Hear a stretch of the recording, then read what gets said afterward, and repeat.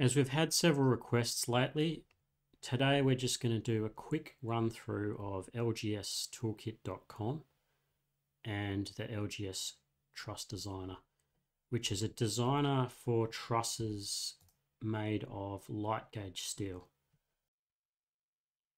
There's a bit of a history to the calculation method for light gauge steel. This site uses the direct strength method, which is a relatively new method for calculation. There's some information in a lot of places. One place is steel.org.au where you can read it yourself, but there was a traditional method called the effective width method. It was quite approximate, and then later on a new method was developed. It was actually developed at Johns Hopkins University, and there's a link to that research there. And this new method uses a lot of computational power, but it's more accurate at finding the failure modes in light gauge steel sections. So you've seen that graph in two spots, but basically there's three possible failure modes for a steel section of light gauge steel, these open sections like this. There's local buckling, there's distortional buckling. So local buckling is just part of the steel section has buckled. Distortional buckling is where the section opens up. And then there's flexural torsional or flexural torsional buckling. That's where the whole section translates and buckles. And you can see those three modes in that graph there. And basically the method goes through and works out a curve based on the length of the section in question, and it works out a load factor for each of these three failure modes, and then you take the lowest of those three possible failure modes, and that gives you the capacity of your section. There's a lot more detail on that at Johns Hopkins University site, or there's other places as well where you can find more information on that.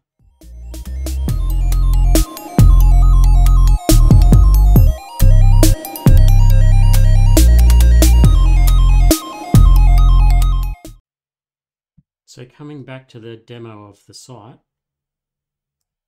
when you first load the page, you'll have your default truss, and you can change the geometry of that truss. I'll show that in a minute. You have your parameters here on the left. So say my job ID is demo1 and a member ID MEM1. You've got your win ratings, spacing of your truss, your section size, configuration, so you can have it standard or back to back. You've got your dead load, live load. These are good defaults. You can put extra supports, cantilevers. You can have it in imperial or metric.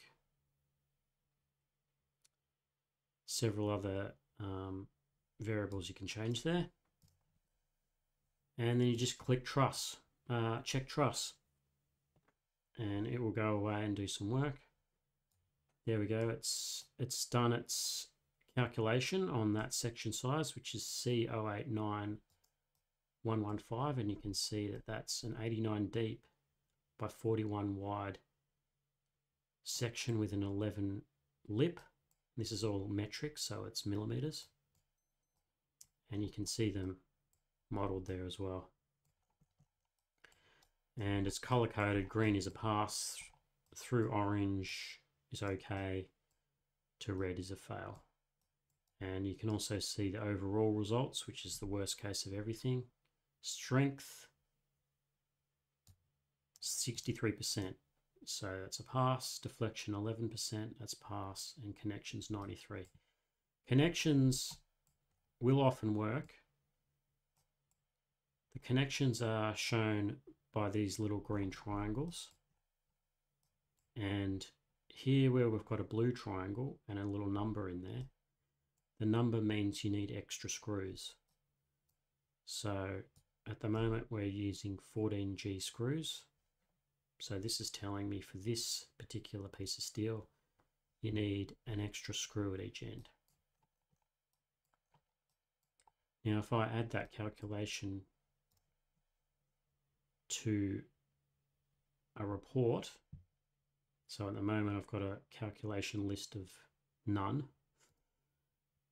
And then now I've got one loaded and it's called mem1, which is what I called this member.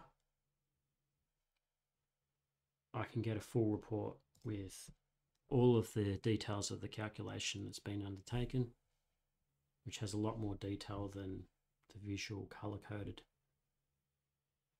site.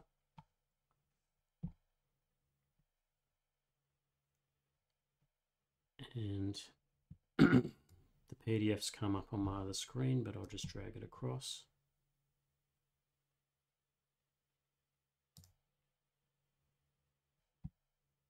Computer's running a bit slow because of recording probably. And you can see you've got a title page, some notes, and you can see that same truss.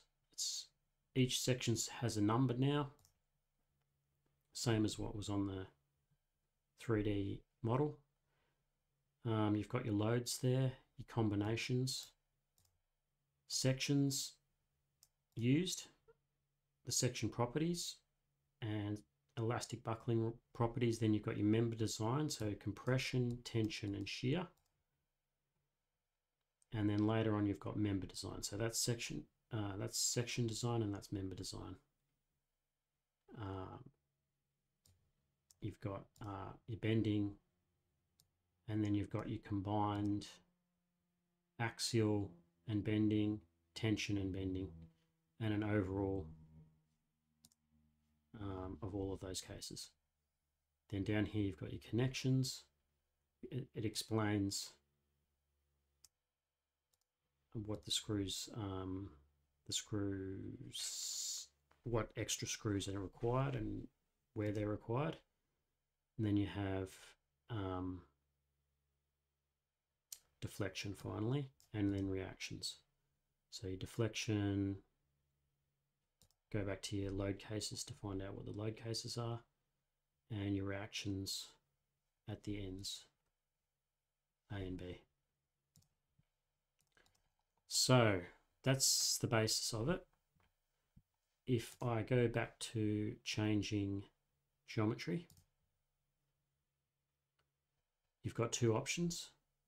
You can either upload your own truss, or you can use one of the presets here. There's 4 at the moment, but we'll add more. If I just use the simple presets, all I need to do is select the type, update, and you can see you've got that one there.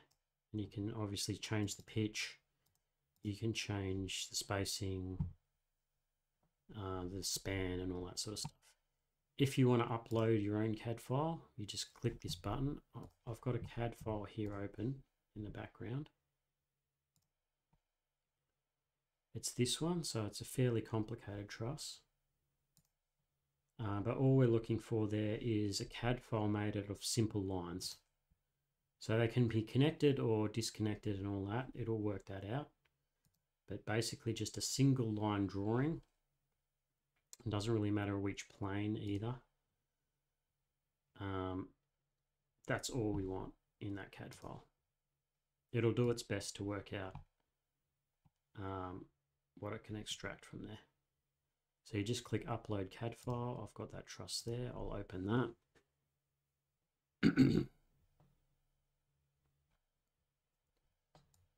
and there it's loaded that truss in.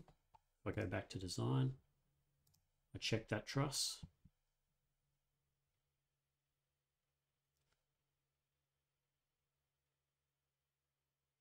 Now what I should do is call this mem2.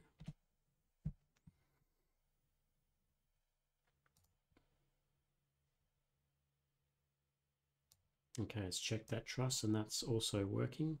96%. It's on the limit, but it works. And there you can see, so I can add that calc. So I've already got that previous calculation loaded, and I can add another one.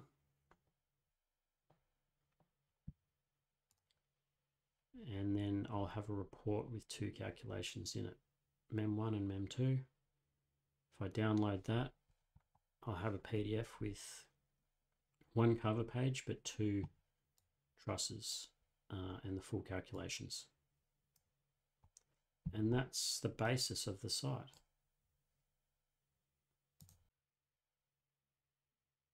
So if you have any further questions, please let us know via our website or leave a comment in the video comments below. But that's basically it for today. Thanks for watching this structured parametrics video. Leave a like or subscribe if you found this useful, and we'll see you in the next one.